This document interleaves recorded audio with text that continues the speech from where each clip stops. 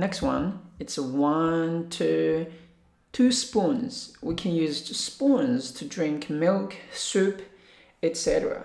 Spoons. SP, pronounce sp, spoons. Next one, it's a cooker. Cooker.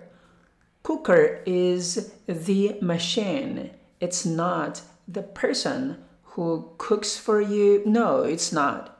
It's the machine. Next one, it's a frying pan.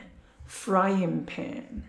We use frying pan to cook delicious food. Frying pan. Next one, it's the cup. You know the cup. And next one, what's this? We can put the cup on this thing. It's a saucer.